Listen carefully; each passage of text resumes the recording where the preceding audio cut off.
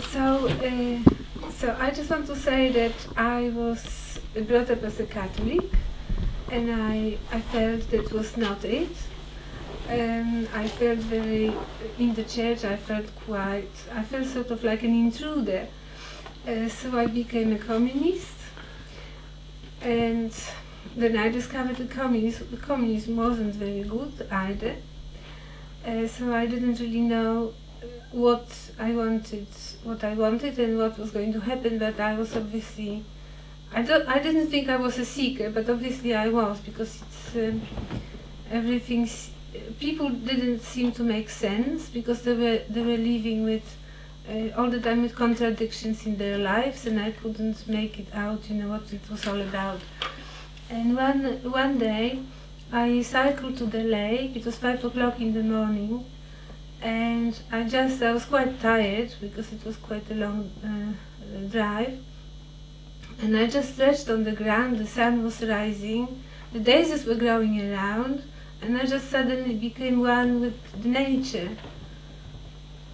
And I instantly thought, well, this is God, because it was such a strong experience. So I came back home and I announced to everybody that God really exists. And I thought, well, yes. And I was trying to come to England for 7 years, but I was refused passport. After this experience, everything started to happen very quickly in my life, so I could actually get the passport and come to England. And then in England, it was in 1977 when I came, and then I came across different seeking books, so I bought lots of them, and I was going to different meditation groups, and I was training to be a Hatha Yoga teacher. And then one day somebody told me, there was various people a week before I came to the program in Caxton Hall, various people meeting me at random, and they were looking at my hands and they were saying, you really have healing hands. I thought, well, I don't think so, but if they say so. And then a friend of mine, she came to my flat and she said, I met this lady, she healed my back, she's really a great healer. So I thought maybe I better come along and check it out. And I came to Caxton Hall, and it was quite amazing. Shri Mataji was wearing a white sari, and there was this this big Indian standing lamps. They were on both sides of her, burning, and she looked very majestic, and she looked very, very powerful. And she was talking to people. She gave a talk, and then I was sitting there, and then Shri Mataji just asked us to go into meditation, and I had this very strong experience, like a fountain just opened at the base of my spine and just went really through my stomach and up. So I was completely shaken by the experience. And then I thought, that's it.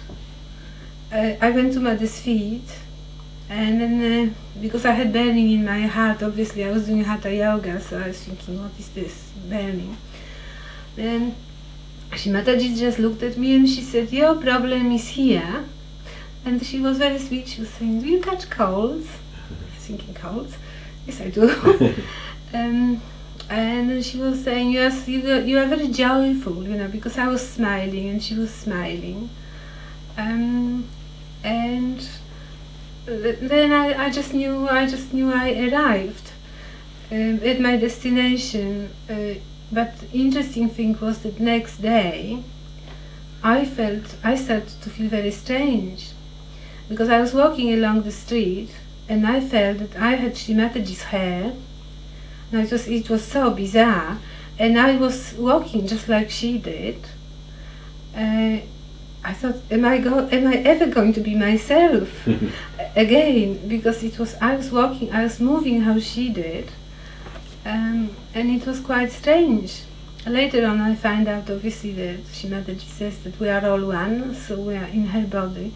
So from that perspective, now I understand that the experience was I was taken by Shri Mataji into her body through this self-realization. And of course, then I tried to find out. That was very difficult thing. I tried to find out all about the secret things like the ashram. It was quite impossible thing to do because nobody wanted to give me the address. And so Douglas was operating the recording equipment, so I said to him at the next meeting, because Shri Mataji wasn't there, I said to him, maybe I can help you. He said, all right. Then I said, but by the way, I mean, do you know the address of the ashram? He just looked at me, he checked my kundalini, and he said, I suppose I can give it to you. So I went to the ashram the following week, and then there was the Sahasrara Puja 1980, and I just thought I was just popping in, but the puja started, so I stayed. And then, to my great surprise, Shri Mataji called me to do the puja. And